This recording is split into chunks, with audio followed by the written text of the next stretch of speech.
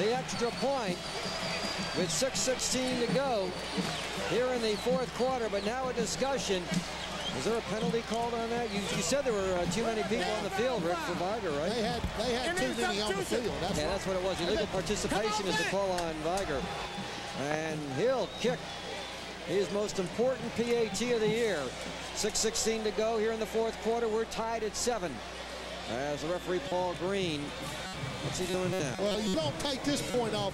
You don't take this off. I hope they're not going to consider taking it off, because I would not take the point off and go for 2 here. I don't think that's even going to be considered.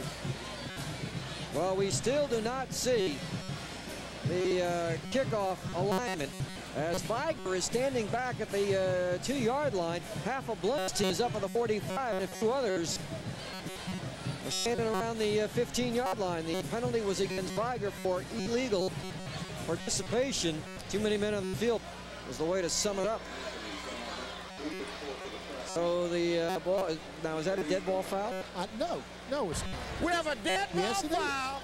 Dead ball foul means they'll have to try to kick it again. How's that for pressure and in on Hill? Well, I don't understand that. I'm going to have to check my rule book again, Lee. Dead ball foul. Hill will. And here's the youngsters celebrating over on the sidelines, and now is called back into the battle to try to do it again. Well, Sherman Lee will hold. It is still 7-6 Vigor, and Blount will have to go back and try again to get this all-important extra point. Well, he's got the confidence now that he can do it. Waiting for the snap. Ball down, kick up, and this one is right through the uprights. And again, we do it again, and it's tied at 7-7. 6:16 to go here at Pritchard Municipal Stadium. We're filled to the gills, over 17,000, they say. And the Comcast Cable WNTM 710 High School Football Game of the Week will continue in 30 seconds. At last, I found a local. Leopard fans have a lot to cheer about now. Their team is back in the game. They've tied it at 7-7. That was a 55-yard drive, and a very important penalty against Vigor. Roughing the passer kept it alive. Lee Cervani and Rick Cleveland. Leland Huey, our spotter, up here in the broadcast booth. Here's the kickoff by Bryson. Good night. This one is blasted out of the stadium, and that'll come out to the 20-yard line. And Rick, I think I'd be safe in saying this game has more than lived up to its billing. Well, it definitely has, Lee. All the excitement you would want. It's been a tremendous defensive struggle, almost like the offensive game that we saw with Murphy and McGill. This is the counter to that, a defensive struggle between Vigor and Blount. I'll have to thank our schedule maker. First down and 10 at the 20. Damian Jones, the quarterback, wearing number 2, coming on the field. My thanks to University of South Alabama, Gleam Color and Design Center, Camellia Bowling Lanes, Dairy Fresh, the best in the land. And this game has the makings of the best in the state tonight. Holman Incorporated, Spectronics Incorporated, some of our many sponsors. Well, I expect to see Vigor just try to crush it down Blount's throat right here. Just run it right slap at him. First down and 10, Vigor. They have 6:16 to go. Remember, they are not noted for their passing, but their quarterback can more than throw the football. They just haven't had to throw this year. Now they double slot. Gallery in motion. They'll run the fullback to the right. He's going nowhere. Detrick Jackson ran into a stone wall. 2nd and 10. It was DeMond Freisen who's really come alive tonight. Well, there's not a lot to say about that, Lee. That was just a straight dive in the fullback's belly, and DeMond Freisen was right there just to tattoo him. Just an excellent tackle by DeMond Freisen. 2nd and 10 is not a good call for a run-oriented offense. And normally, Vigor's always in like 2nd and 1, 2nd and 2, at least prior to this game. Boy, is this a great tune-up for these teams for the playoffs. 2nd and 10. Whirlybird, Jones to the left, Jones to the 20, Jones hitting down at the 22, he got 2, and Robert Malone was there to deck him. But again, Jared Ellis, number 52, is there to turn the play back inside. Your outside linebacker that has contained has to turn the play back inside, and time again tonight, Jared Ellis has been on the left side of the Vigor offensive line and turned the play back in where DeMond Freisen and the inside linebackers could make the play. Wearing number 1 is Anthony Anthony Parker coming in along with number 30, Detrick Jackson. That whirlybird we talk about is where the quarterback does almost a 360 turn, and options either left or right. 3rd down and 7. Damian Jones says, I want a timeout with 4:55 to go in the 4th quarter. 7-7 is the score at Pritchard Municipal Stadium. Comcast Cable, WNTM 710 High School Football Game of the Week will continue in 30 seconds. Some of the pride of Pritchard fans turning out. I guess the 2 big words today in this area, Palmer and Pritchard Stadium. Arnold Palmer drawing a big gallery at the Moors, and right here, Vigor and Blount at Pritchard drawing a huge turnout. 3rd and 7, Vigor at their own 23. Here is Jones back to pass from the left, throws, and it's intercepted at the 35, down to the 30. Blount has the ball, finally tackled on the play is James Barron. Barron's a man of the moment right now. He was hit by Damian Jones, the quarterback. That is the 3rd interception of the night for Blount. Lee, I know Damian Jones threw the interception, but I'm going to tell you right now, he might have passed the lick of the night. He hit James Barron so hard the ground shook in Pritchard. I thought the ground was shaking as we entered the stadium tonight. Well, it's shaking now, but I'm going to tell you, they tried to do something that they don't do a whole lot of, and that's throw the little curl in the middle, and James Barron was right there to take the ball away. Larry Casher will stay in and play offense. He is flanked out far to the left. We know he has great hands because he has 7 interceptions. Now they move Miller to the right. They better hurry. We're down to 7 seconds on the play clock. 1st and 10 from the 28, back to pass. James, he's got time. He throws over the middle. Miller's got it. What a catch down to the 20. You know, he's had a remarkable game tonight. Cleve Smith on his back for the tackle. Well, and that play's been open all night. And give credit to Ben Harris and his coaches. They have gone in at halftime. They made this correction, and they put this play back in it and said, this play is there. We're going to throw it. Let's stay with it. Mark Miller's catching him like Marty McDowell tonight. Well, Marty McDowell's a good teacher. He's a great player, and he's a good teacher, too. That middle is soft, and that's where they're throwing the football, right in the middle of the field. At the 20, 2nd and 2 for Blount. Single setback. Here's the sprint draw. Morissette 20, Morissette 15. Blount down from behind at the 14. That's a 1st down. And a great tackle by Roderick Jones from behind.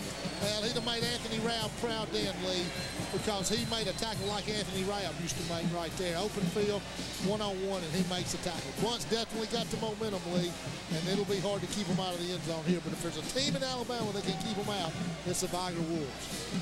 It's 1st down and 10 at the Vigor 14. 3:51 to go in the 4th quarter. We're tied at 7. Watch for Frazier, Lee. This is where great players really come out in these situations. James will take the snap from center, trips to the right. And a solo receiver to the left and a single setback as Franklin back to pass James. James throws to the left of the goal line. He wants it all, and he throws it into the crowd. That was an excellent play by James. He just threw the ball away over into that mass of people over there. Must be 1,000 people right over there where he threw it, Lee. Casher was the intended receiver, but that was well overthrown. 3:31 to go, clock stop. James goes to the far sideline. Wants the play from Ben Harris. He takes off the headset and screams it to him just to be heard. You know, that man, Lee, I can't tell you what he's done for this community. I'm just proud to know Ben Harris. Well, I think we can tell it just by looking at the crowd here tonight. Oh, you're right, Lee. He's done a remarkable job, a remarkable man. 2nd down, 10. At the Vigor 14 for Blount. Back to pass James. James looks left. James throws to the left. He's going for it all again. Incomplete. Again overthrown. This time he was trying to hit James's tailback. But Lee, they're going down to the longer passes, and they're getting away from the thing that brought them here, that little short short pass or the intermediate pass, and they've got to throw that pass to be successful against Vigor. They just can't sit back and throw the ball. I think that was Williams was the intended receiver. Quentin Williams load up the shotgun for Aaron James. The quarterback drops back to the 25. Under a rush, throws to the goal line. Incomplete. Incomplete. The receiver was there. Ball overthrown, and there were 2 Vigor Wolves right around the intended receiver in the end zone as that pass was thrown again over the head. This time, DeAndre Green was the intended receiver. Well, it was definitely overthrown, Lee. It was not a catchable ball.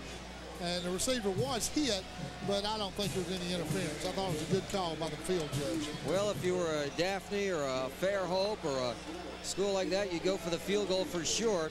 Here at Blount, as the Leopards take a timeout, I don't know. 3:19 to go in the fourth quarter.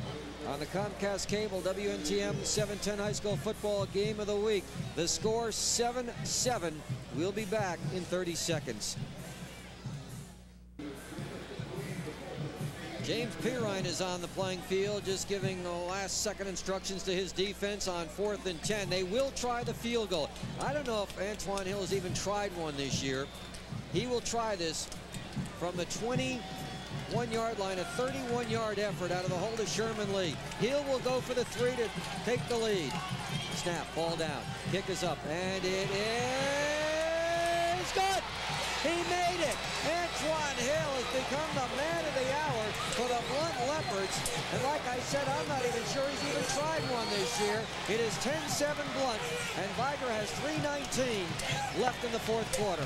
This is the Comcast Cable WNTM 710 High School Football Game of the Week. We will return in 30 seconds. This guy liked to jump off the ball.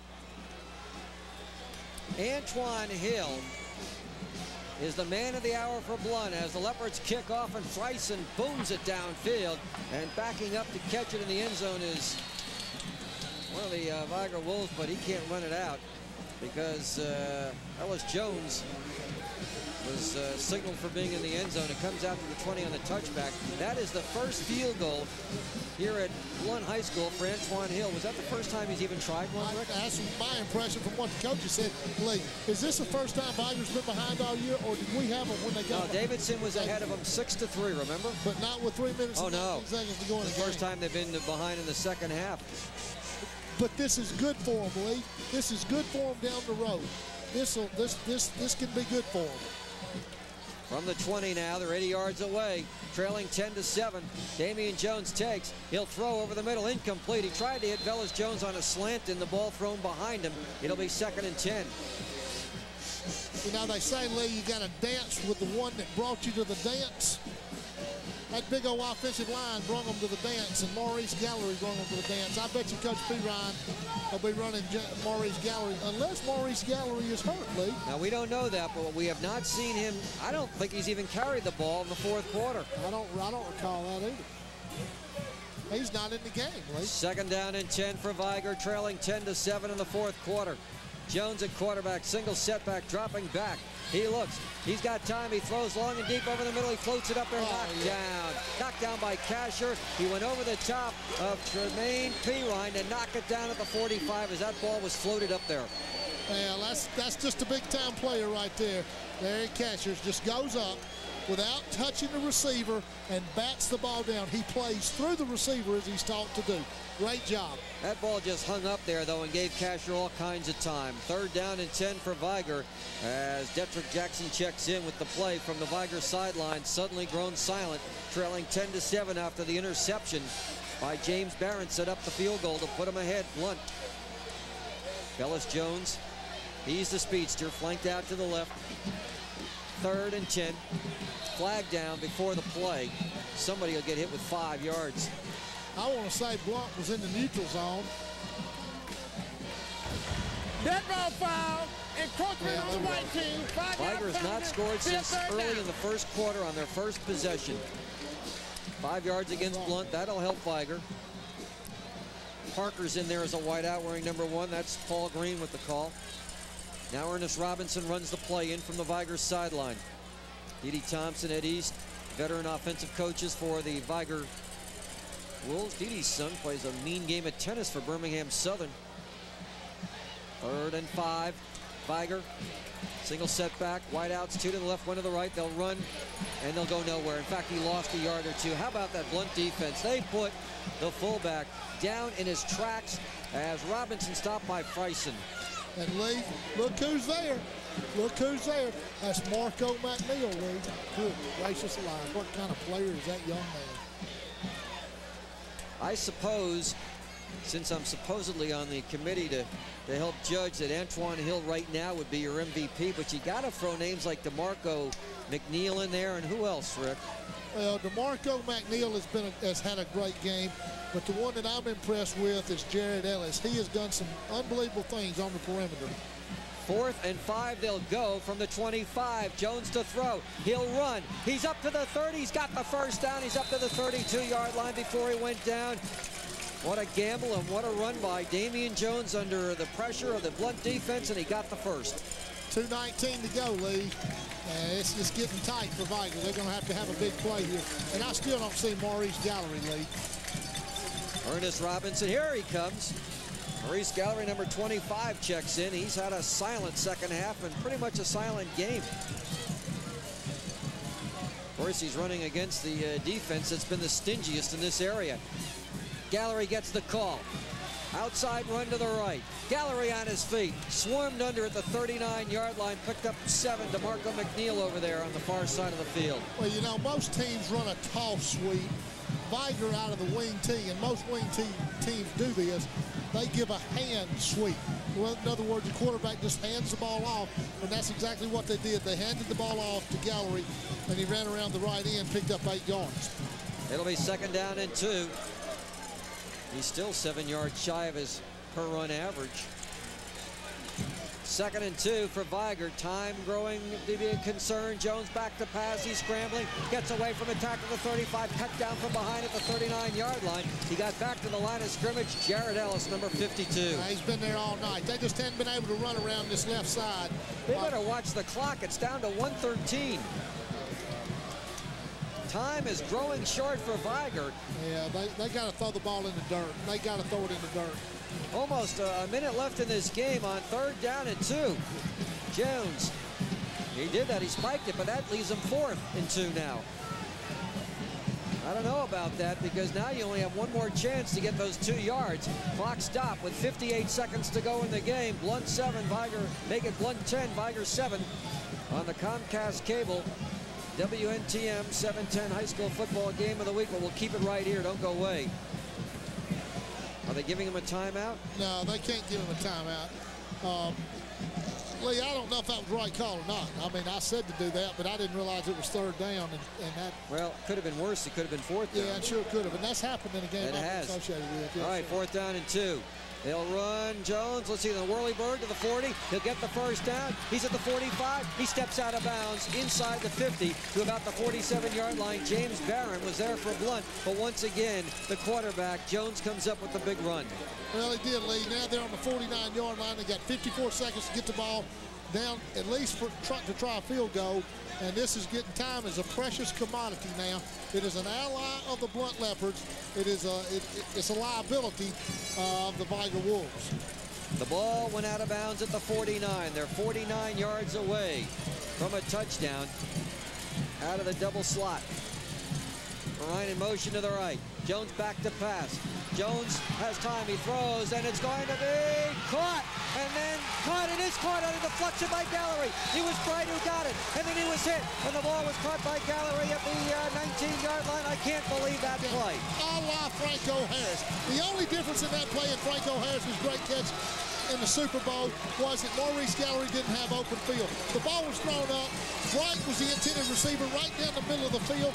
The defender comes over, knocks it away into Maurice Gallery's hands. 44 seconds left to go. First down for Vigor, and the ball is spiked by Jones, stopping the clock at 40 seconds. 40.3 to be exact. We'll keep it right here.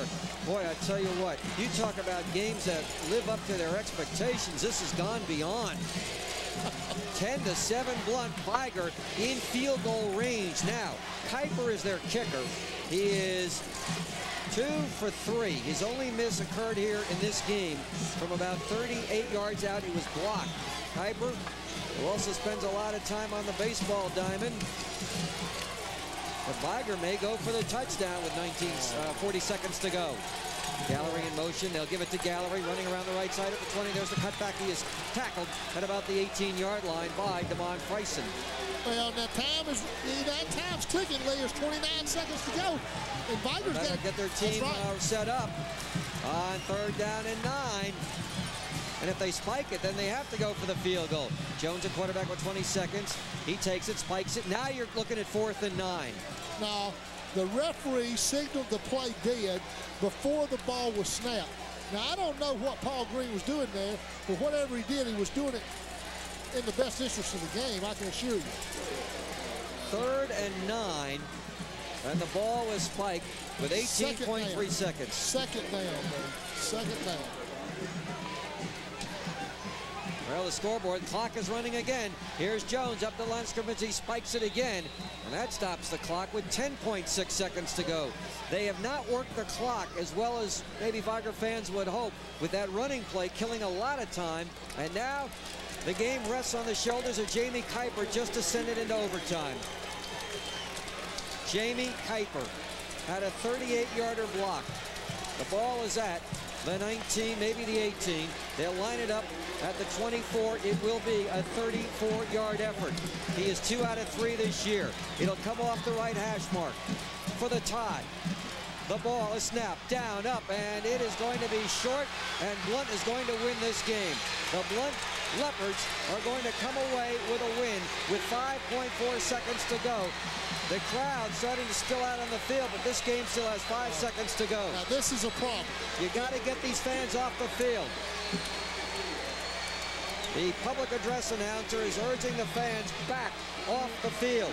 This game is not over, at least officially.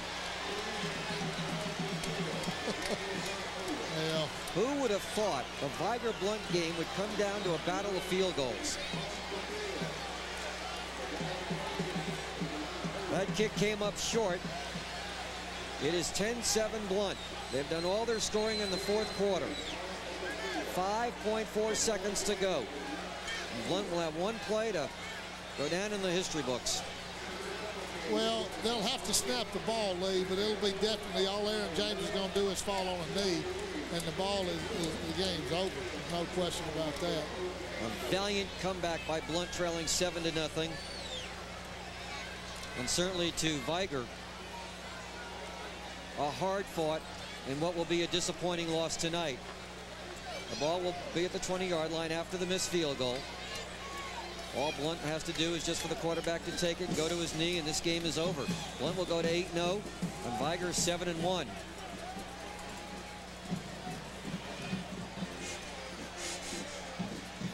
And the ball is taken by the quarterback to his knee. That'll do it. The final score at Pritchard Municipal Stadium. The top-rated team in 5A, Blount, has defeated the second-rated team in 6A, Vigor, by a score of 10-7. Rick Cleveland and I will be back with our recap at Pritchard Municipal Stadium as the Blount Leopard fans converge on the field. Comcast Cable. WNTM 710 High School Football Game of the Week will continue in 1 minute. At last, I found a local company, Lynx Communication. Score at Pritchard Municipal Stadium. Blount 10, Vigor 7. This is the first time I was asked to be kind of a voting member of the panel to pick players of the game, and they came out with the winners before I picked.